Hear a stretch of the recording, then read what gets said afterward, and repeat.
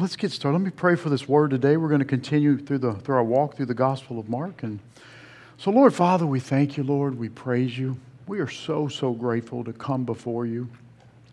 Thank you for allowing us to walk through the Gospel of Mark. We have walked side by side with your Son and disciples for almost over a year and a half now. Thank you for the good word. I pray, Father God, that the only words shared today are those words that you allow me to speak. I pray for hearts that are soft and willing to receive. I pray for the transformational power of your word to work through this message. We thank you, Lord, in Jesus' name. Amen. You know, I want to share the one thing that the Lord put on my heart as we continue walking through. This is chapter 13. Jesus has given a lot of information about end time, eschatology. And the one thing that the Lord's put on my heart for today is in this season of manipulative deception, anchor yourself on the solid foundation of God's Word. And why is this important? See, Jesus, his warning to his disciples then are his warnings to you today. Do not be deceived by the world, but be equipped by the Word. So if we can stand together as the body and let's read the Word. This is our anchor scripture for today. It comes from Mark 13:3-6. And let's begin. The signs of the times and the end of the age. Now as he sat on the Mount of Olives opposite the temple, Peter, James, John, and Andrew asked him privately, "Tell us, when will these things be? And what will be the sign when all these things will be fulfilled?" And Jesus answering them began to say, "Take heed that no one deceives you. For many will come in my name, saying, 'I am he,' and will deceive many." That is a good word. That is a good word. You know, I made an observation. I realized as I came up for the time of tithes, is that this side of the church is obviously the side who was all invited to the weekend camping trip. There's a lot of families, and I started getting pictures last night. "Hey, we're out here camping." I'm like, "Y'all gonna be in church tomorrow?" "No, well, we out here camping. We don't have service anymore. Bye." So obviously now I know this side of the church is where all the campers went. So thank goodness for them. I know y'all are watching this morning. So, you know, last week, I shared, the last 2 weeks, obviously, I shared a lot of end-time prophetic information. I really wanted to introduce you to eschatology. Remember, that is the study of the end-time events. I wanted to do that, especially for chapter 13. This is what we're talking about. So we start to think in terms of the eternal perspective. You see, prophecy, it not only verifies the perfection of God's Word, but it gives us hope for a future with Christ. Like staying locked into this captivity mindset of seeking what's next, it prevents you from seeing the big plan that God has for your life. You see, once you put on your God goggles, you gain this internal perspective that life is actually more than paying your next bill and where you're going to get your next meal. Like through this message, particularly this chapter 13, my heart is to equip you to be bold. To be bold in these times, to become bold in sharing Jesus Christ with people who have no hope, who live in fear, and have not known the amazing love of God the Father. You know, I'll share with you again from my years, my 16 years, particularly in police special operations, our motto was, "If not us, who?" And I thought that was a pretty good motto for a bunch of SWAT operators and special operations. What I didn't realize back then was God was preparing this motto for today. This should be our marching orders for the church today. If not us, who? If not us, church, who? If we don't share the gospel message with a lost and dying world, who is? Y'all, there's no B team. We're the A team. If not us, who? So let's continue into the Gospel of Mark. I'm going to go back a little bit to recap where we've been so we can move forward.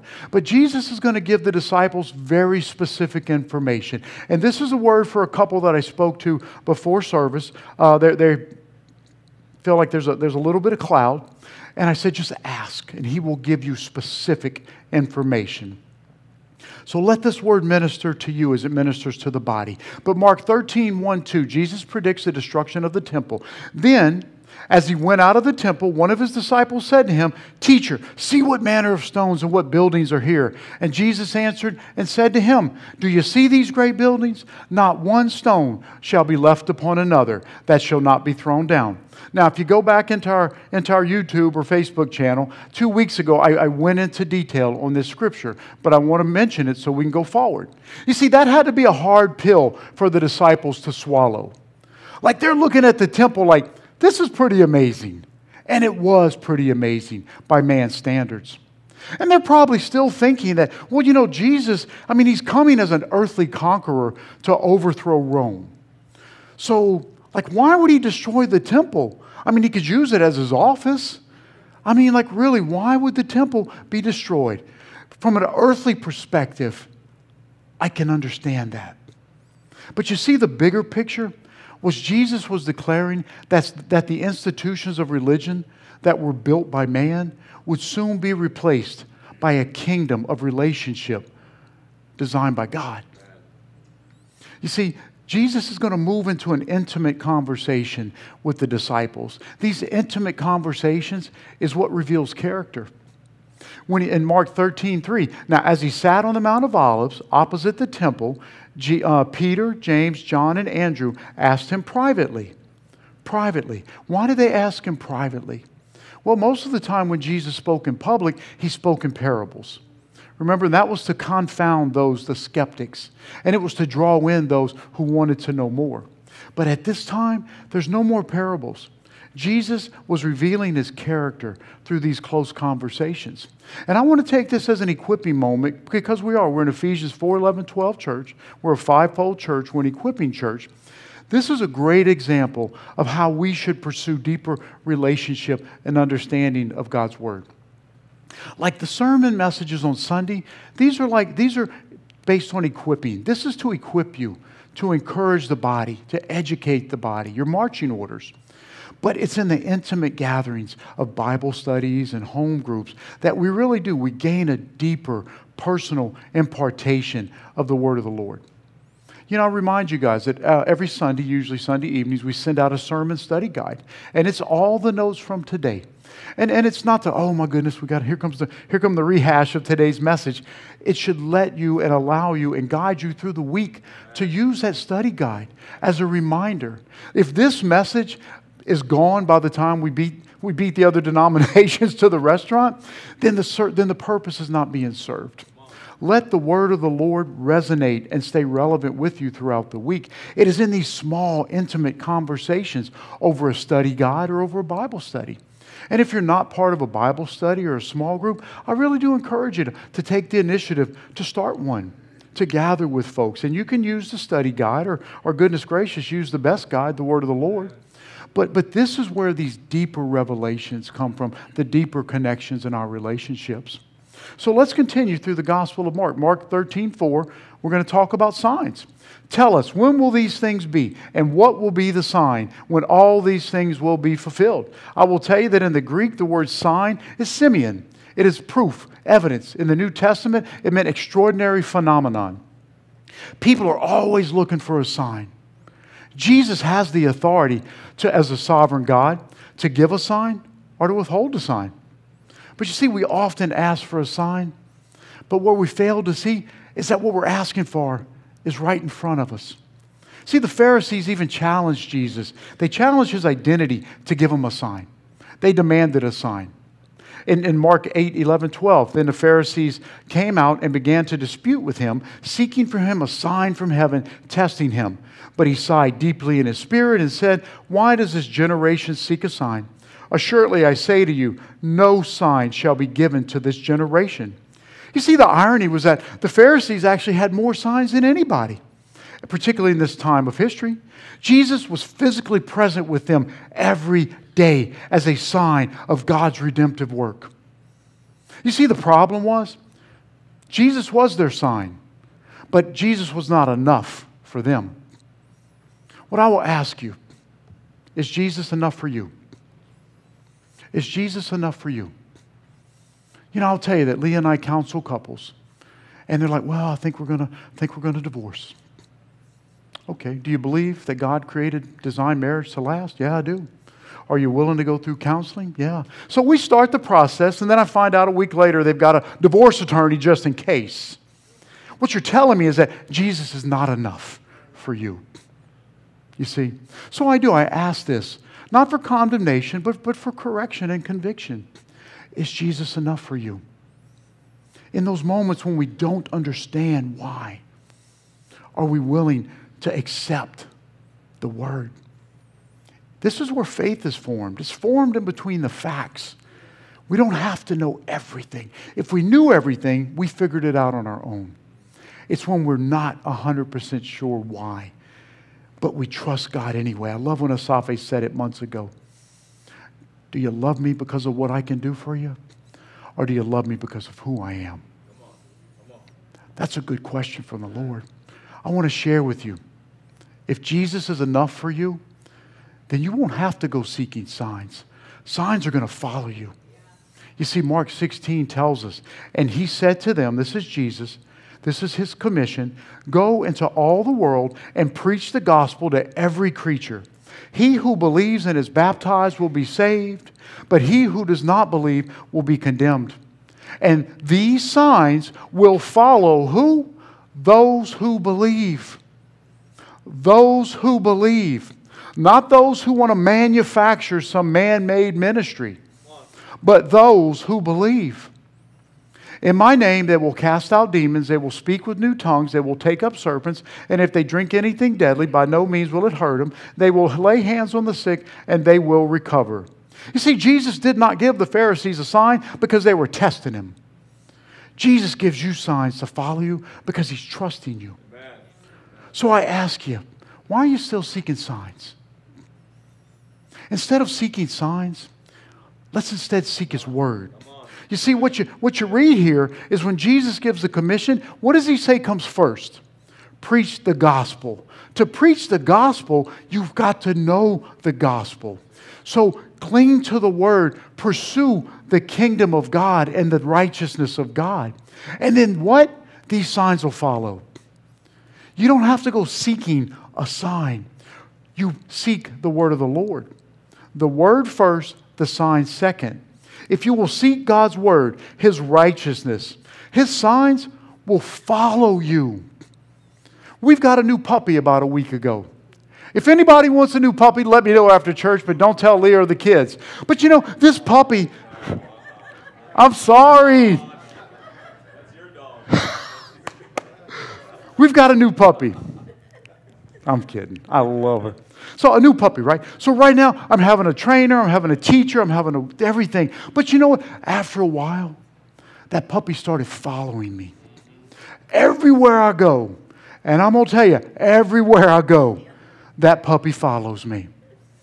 Can you imagine when you pursue the word of the Lord, that you are so steeped in the word of the Lord, and you look, those are signs. Everywhere you go, you can't escape them. These are the signs that the Lord gave to follow you.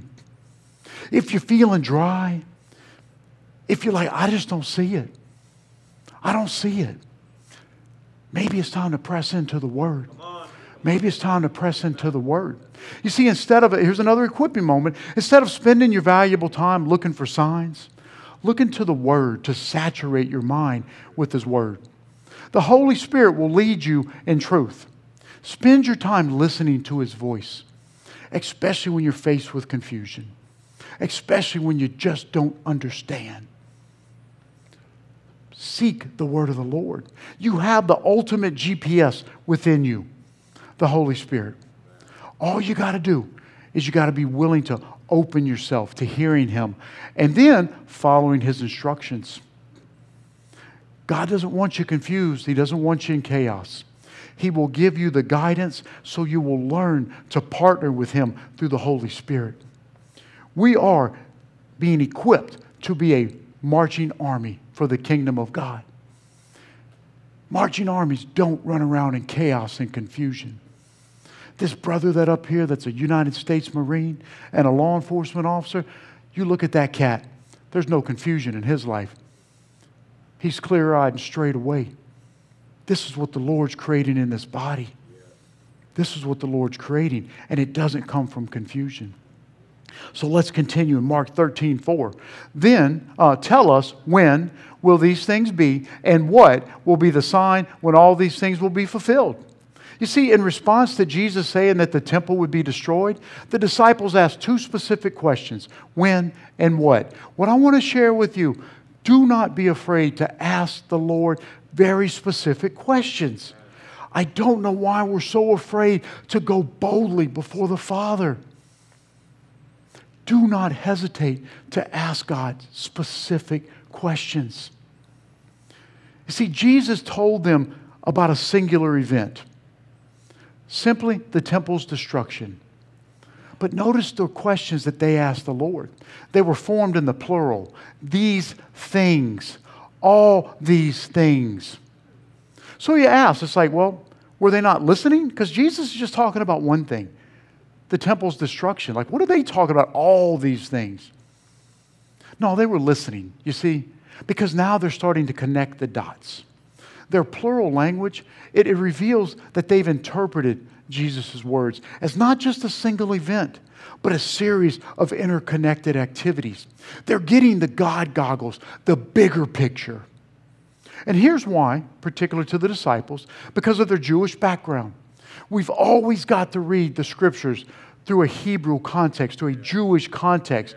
Because, church, remember, Jesus is a Jew. Jesus is a Jew. And these disciples, they're looking at this through the background of their culture.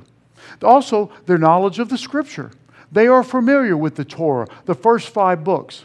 The Pentateuch, Pente meaning 5 in the Greek, the first 5 books. They also, through prophetic Scripture, they have an expectation of the coming Messiah. We have trusted prophets in this body. I think there should be a line around the building waiting for a prophetic word from the Lord. This gives you hope. This gives you hope and anticipation of the coming days of Christ. You see, we're being equipped to see that these events are not just isolated. If you're living for the next thing, oh, I just want to pay my bill. Oh, I just want to figure out where to go to lunch. Oh, I just want to this. You're missing the big picture.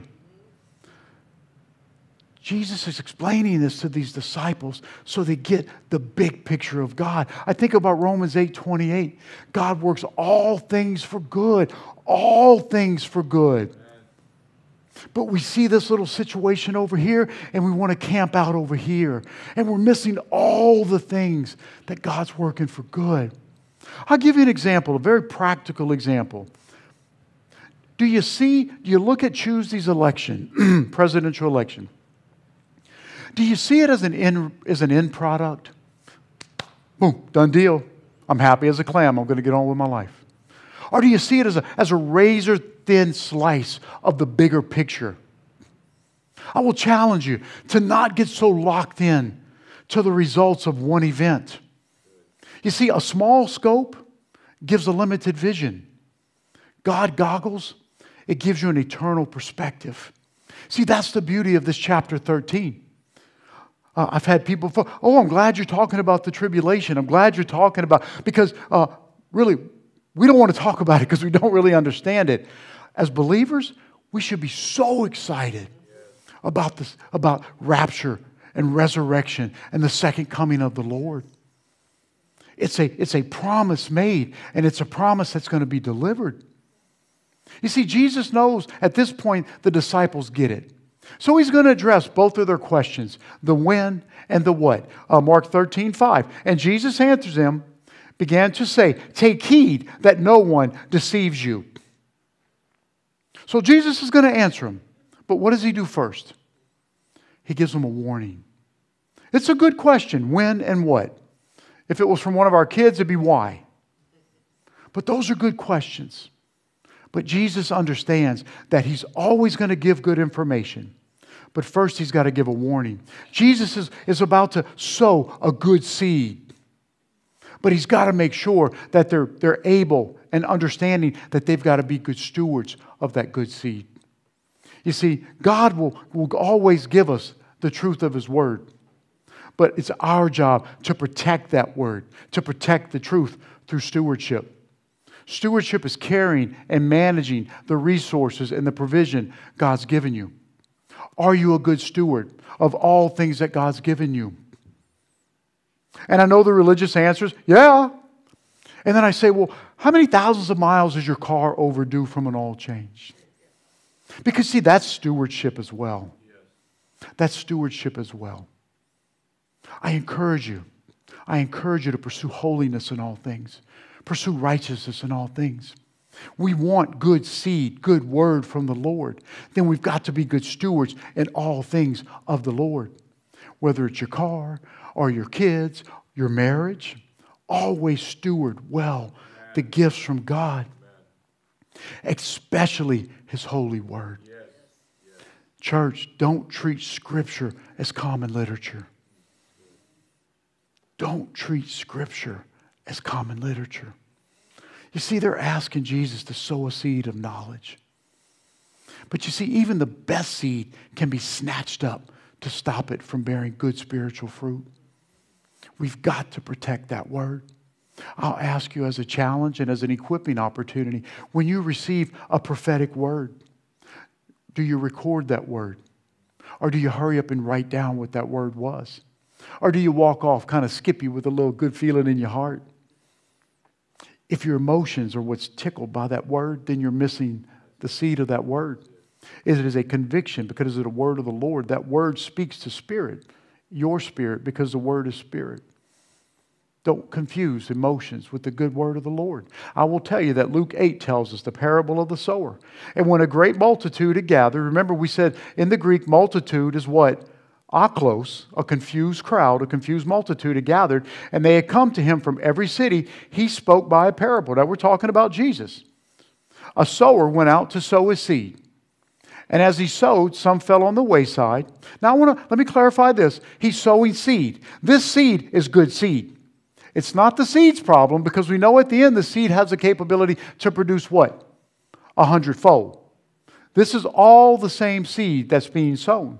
So this same seed that has the potential in its DNA to produce 100-fold, well, some of it falls on the wayside and it's trampled down, and the birds of the air devour it. Some fell on the rock and soon sprang up, and it withered away because it lacked moisture, because it got all happy and was based on emotion and not the word. And some fell among thorns, and the thorns sprang up with it and choked it out. We hear the word of the Lord, and we're all motivated on Sunday, and then the world begins to choke out the light, the conviction, the decisions that were made on Sunday. But others fell on good ground, sprang up and yielded a crop 100-fold. When he had said these things, he cried, "He who has ears to hear, let him hear." You see, these disciples are asking for good seed through their questions. And Jesus is going to give them good seed, because He can only give good seed. But we, as the body, have got to steward it well. We've got to receive it and protect it through healthy stewardship. You see, God has plenty to say. I hear people all the time, "I ain't heard from the Lord in a long time." Well, then you've not opened this thing. Come on. That's it. You've not opened this thing. Amen. And if you don't have a thing like this, I'll give you this thing. I've had this thing since 1992.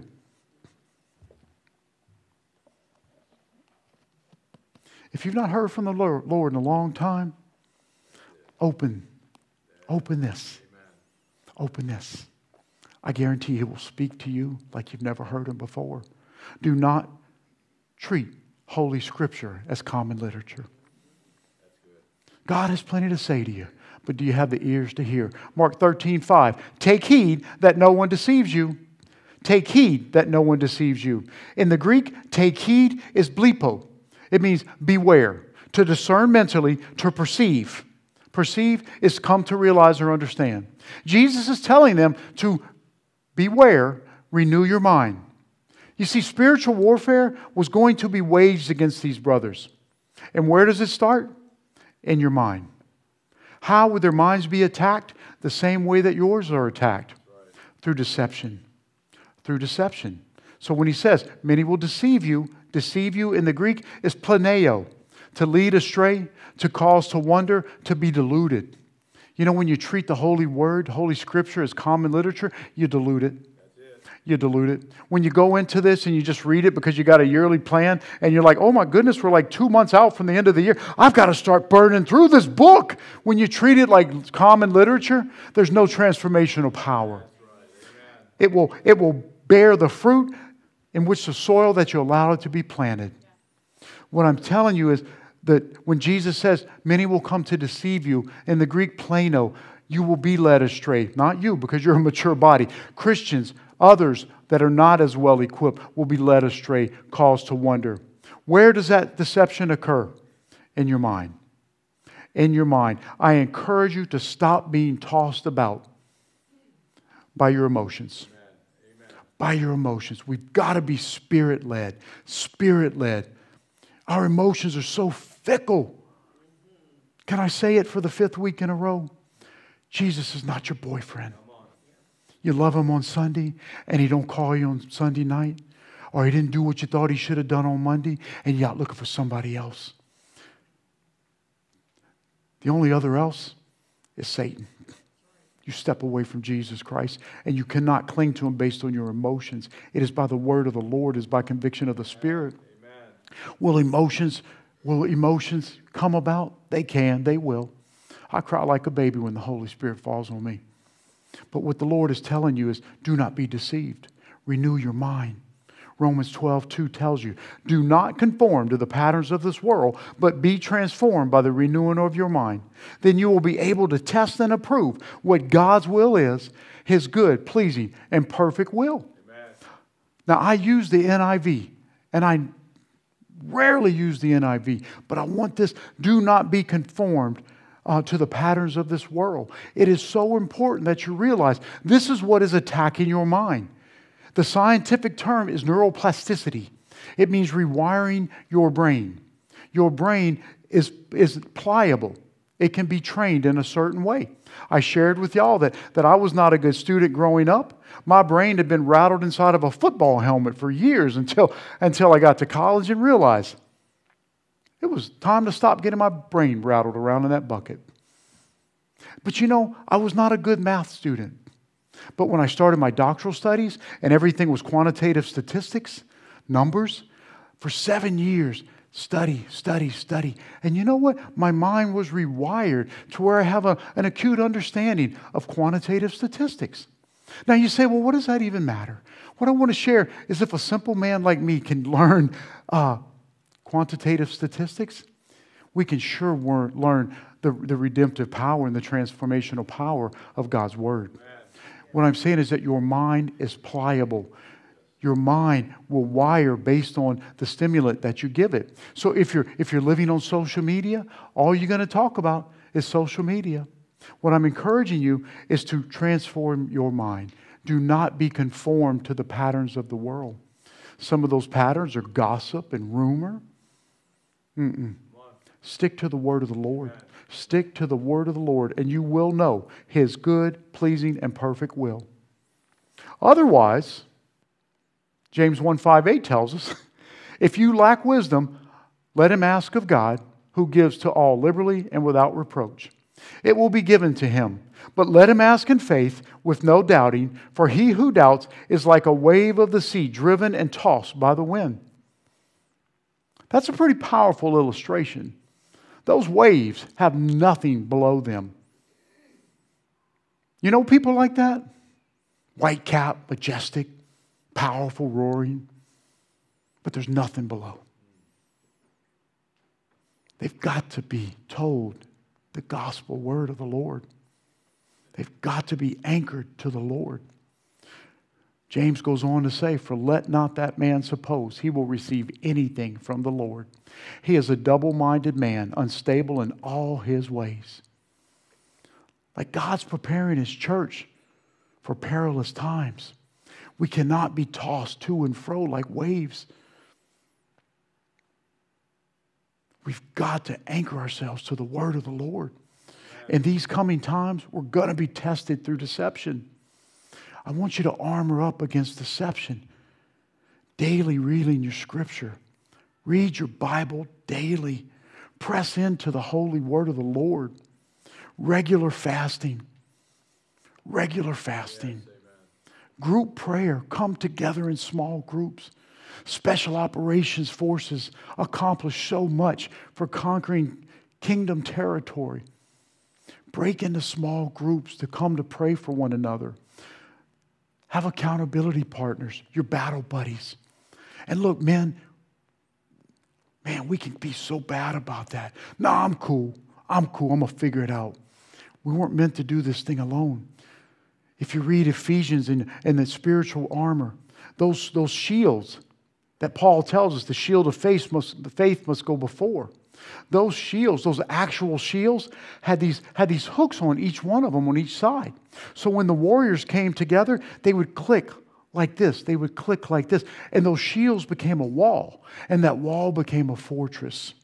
And I know because the Lord called me out of isolation of thinking I can figure it out. He's calling particularly men to stand together and lock shields. Lock shields for our wives, for our kids, for our church, for our country, for the kingdom. We are called to come together to lock shields. So Mark 13:6 says, "For many will come in my name, saying, I am he, and will deceive many." You see, false messiahs and prophets, they have tried taking advantage, especially in the early church. In the early church, they thought Jesus was coming back in like a week or a couple weeks or something like that. Eager anticipation. And what these false messiahs did was they took advantage of that opportunity. I'll give an example. In the 1st century A.D., actually the book of Acts 8 tells us about Simon Magus, Simon the sorcerer, if you're familiar with that in Acts. But he caused great confusion and harm to the early church. He claimed to be the Messiah. He was a sorcerer. But you see, he amazed the people of Samaria with his magic. Now, fortunately, because someone cared to share the gospel with him, an evangelist, he came to Christ. Now, he needed a little correction down the road, but he came to Christ. You see, these false messiahs and prophets, they still deceive many. I think what we do, we try to put a pin in the time of, well, that was back then. Well, that doesn't apply today. It always applies. It is eternal word. It always applies. But I will tell you that what they saw then almost pales in comparison to what we see now. You see, here's Paul warning, "For I know this," Acts 20, "that after my departure, savage wolves will come among you." We talk about wolves in sheep clothing. Forget about those wolves. I'm talking savage wolves will come among you, not sparing the flock. Also, from among yourselves, men will rise up, speaking perverse things to draw away the disciples after themselves. That happened then, it happens now. It happened then, it happens now. We've got to armor ourselves up. We've got to arm ourselves up. Let me give you some example of some savage wolves. You guys, I know we're all saying we remember Jim Jones, the founder of the People's Temple. He led over 900 of his followers into a mass suicide. Is that a savage wolf? It is. David Koresh from the Branch Davidians, 76 people killed in an armed standoff with law enforcement. Marshall Applewhite, the co-founder of Heaven's Gate cult. He convinced 39 of his followers to commit suicide because they thought they were going to get on an extraterrestrial spaceship. And we say, well, that's crazy. That's the power of deception. That is the power of deception. You see, these modern cases might seem extreme, but they're not. They're not, church. False prophets and fake messiahs, they capitalize on people's lack of knowledge of God's word. I'm telling you, the uninformed are easily led to destruction because they have no biblical faith foundation. You've got to know the word of the Lord. I've got a couple pastors that I watch and some that I stop watching. And they will say some stuff that is so heretical. You don't have to be a learned theologian to know that what they're saying is wrong. And I don't see anybody get up and walk out of that church. We cannot allow ourselves to be deceived. The only way to prevent that is to know what God's Word says. And I will tell you that even today, that Christians are actively being deceived. I will tell you that in this season, I've been telling you for the last 4 or 5 months that there is a shaking, there is a purging of the pulpit. God's tolerance for pastors who are not preaching the word of the Lord, who treat this as a form of entertainment and fodder for jokes and innuendos.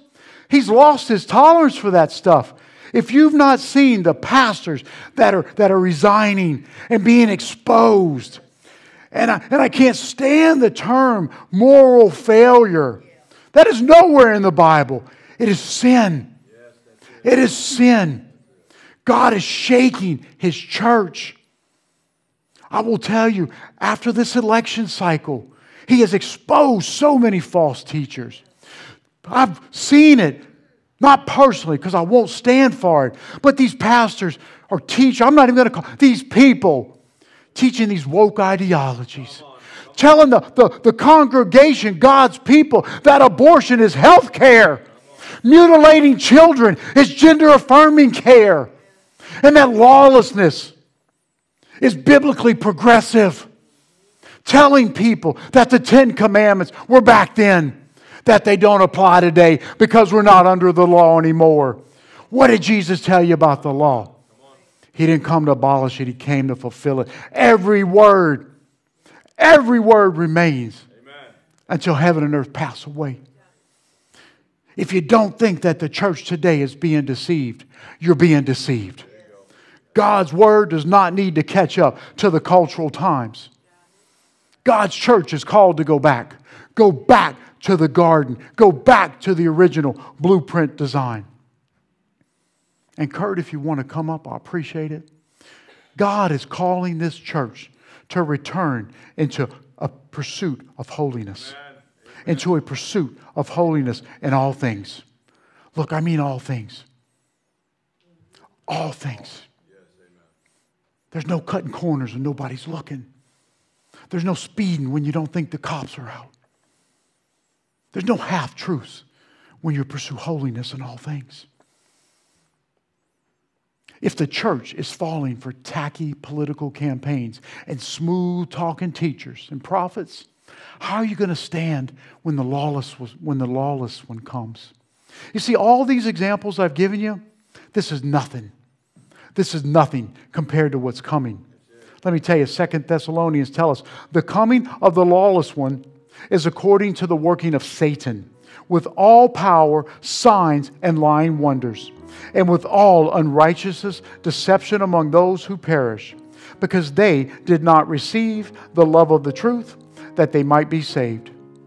And for this reason, God will send them strong delusion, that they should believe the lie, and that they all may be condemned who did not believe the truth, but had pleasure in unrighteousness.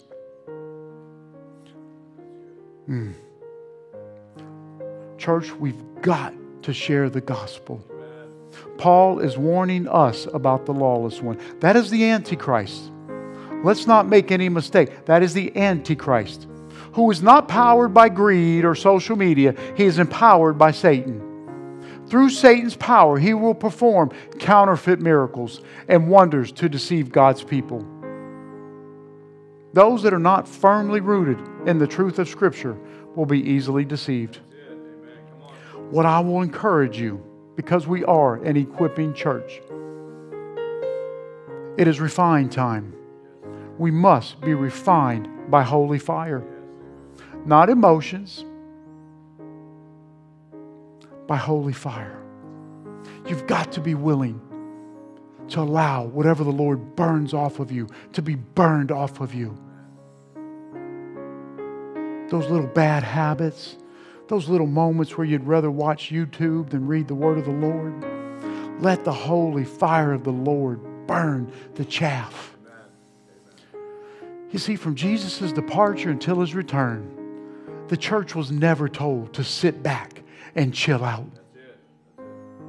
I've shared before that the warm spot on the back of your chair is not the contribution to the body of Christ. It is your service. It is your righteousness. It is your sharing the good gospel message. The church must be refined for revival. For revival. If you truly want revival for this country, for this nation, for your life, it starts in the church. It starts in the church. Folks, it's not good enough to think that we got saved, that we dragged ourselves down to the altar years ago. It's not enough to think that it's okay to go back to our old way of living. You see, this is why the church is called to equip you and not entertain you. Now, I will tell you, there may be a little entertainment because there is also joy in the Lord. But our job, my job, is to equip you so that you will not be deceived by the lawless one. So how do we prevent deception? Mark 13:37 tells us, and what I say to you, I say to all, watch. And what I say to you, I say to all, watch. Let us be a church that stands unshaken, anchored in God's Word and ready for Christ's return. We will stand on the rock of Christ. We will not be shaken. We must take heed that no one deceives you. For many will come in Jesus' name saying, I am He, and will deceive many. How do we prevent deception? And I say to you, I say to all, watch. That is a good word, and it's a word from the Lord. If we will stand up and allow me to pray us out. We're going to continue to walk through chapter 13 of the Gospel of Mark. It will probably take us through the holidays because it is that important. We know we do not move unless the cloud moves. So I want to make an invitation. If you've not received Jesus Christ as your Lord and Savior, I ask you to not leave this church the way you came into it. I ask you, do not leave this church until you've received Jesus Christ as your Lord and Savior. And if coming up front is uncomfortable, amen for that. I will ask you to meet with an elder after, and they will pray with you and they will walk you through this season. So Lord, we thank you, Father. We praise you. Thank you for the fall of holy fire during worship. Thank you for the opportunity in a free country to honor the veterans that have served our country. Thank you, Lord, for a good gospel message, Father. Thank you for being a good Father who doesn't want us confused, wandering about, bumbling and stumbling. Thank you, Lord, for bringing us into an equipping alignment with your word. That we, as a body, that we come before you in holy fear.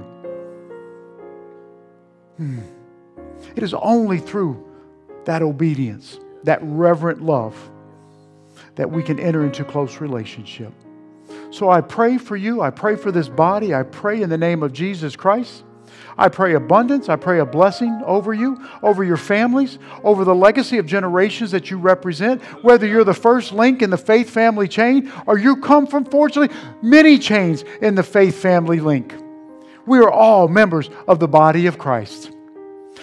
Lord, I pray that you impart a spirit of boldness over this body.